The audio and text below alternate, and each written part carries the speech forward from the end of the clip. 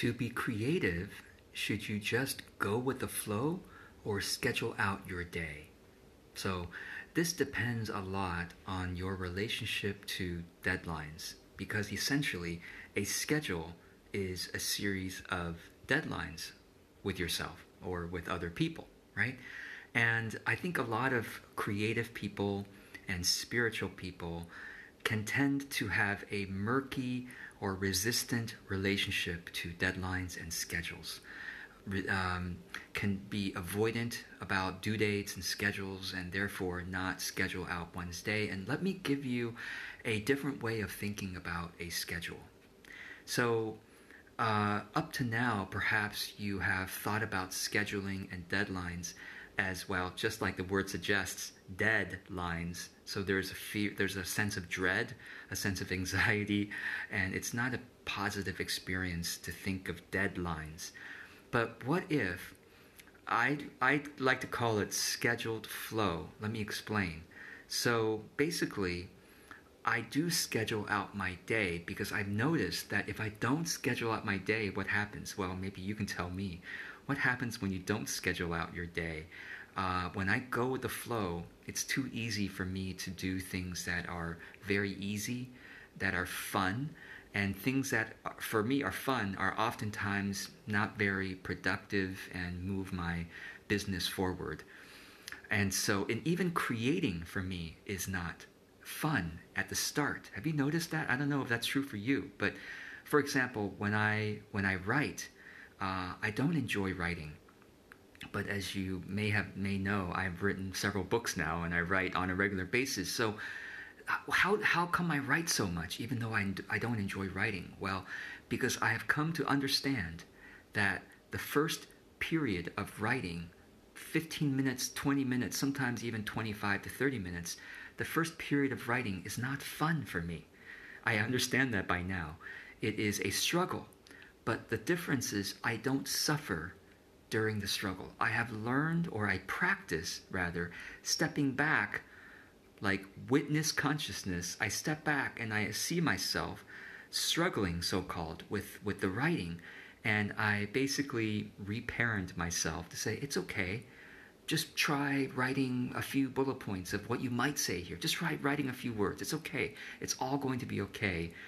And so even my struggle, I have reframed it not as suffering, but as growth, as powerful and joyful, even joyful growth. Joy, to me, is a very deep experience and not very different from happiness, which is a surface level of pleasure. Joy is, to me, the experience of growing personally. To me, that's deep joy. My goodness. So when I can work differently with the struggle on a creative project, the beginning of it, I can then feel the deeper joy in the growth and therefore stay with that process. And I stay past the struggle period, which again for me in writing is 15 to 30 minutes. And after the struggle period, I now see something shaping up, and I can now shape the writing in a direction that seems hopeful. That seems like I can actually produce something here. What about you? I don't know what kind of creative project you're working on, whether it's art, writing, even making videos. My goodness, I never feel like showing up to make videos. Did you think I love looking at myself, and I love hearing myself, and I love just going on live because I'm so handsome and whatever? No, right? I probably, like a lot of you, I don't like showing up on video either. I don't enjoy it, at least for the first period. Well, see, now you could see I'm kind of in the flow now, but for the first, 3 minutes, I was struggling. I wasn't suffering because I was practicing showing up anyway. I was practicing showing up with as much love and courage as I can.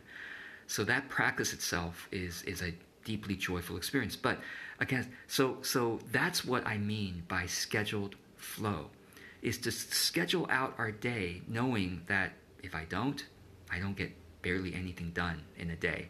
So I need to schedule out my day to about the half-hour increments. And whatever my schedule says, I show up for it because I respect my assistant called the calendar. I don't have any assistants, but I do have assistants. They're called the calendar, the to-do list, right? Those are my faithful gentle assistant. So my assistant, the calendar, says, hey, it's time to write. And I do my energy reboot. I talk about that a lot. If you don't know it, just Google energy reboot. Google it and you'll find my video. I do my energy reboot for 30 seconds and then I show up and I flow within the task. So I'm not allowed to go and surf Instagram for half an hour or watch YouTube videos for 45 minutes. Sometimes I'll do it for check my email for 3 minutes or surf Instagram for 2 minutes. But I'm very conscious that, it's just a little buffer before I get into the creative struggle, the creative discomfort. And so it says to write. Okay, now I'm going to show up, reparent myself, witness consciousness, and I'm going to joyfully struggle through the beginning period of creativity. So I come out the other side and I can see something, some project coming through now. So, all right, schedule flow is basically to do what you schedule, but to show up with a kindness toward yourself and to flow within that task. As long as I'm writing, I don't care about the results. That's very key, and I'll end with this. I don't care about the results in the short term. I don't care what happens in this hour of writing. I just know that I'm going to publish something at the end of this hour. That's all I know. That's all I know. So if I publish something crappy, that's fine. Because I know that if I keep showing up with the practice of gentleness and practicing the skill, I naturally get better over time, right? Same with you. If you keep showing up to practice, you keep getting better over time. And getting better over time means that your results will also naturally get better over time. So that's all from me today. I'm George Kao. I hope this is helpful, and I wish you a joyful productivity for the rest of your day. Take care.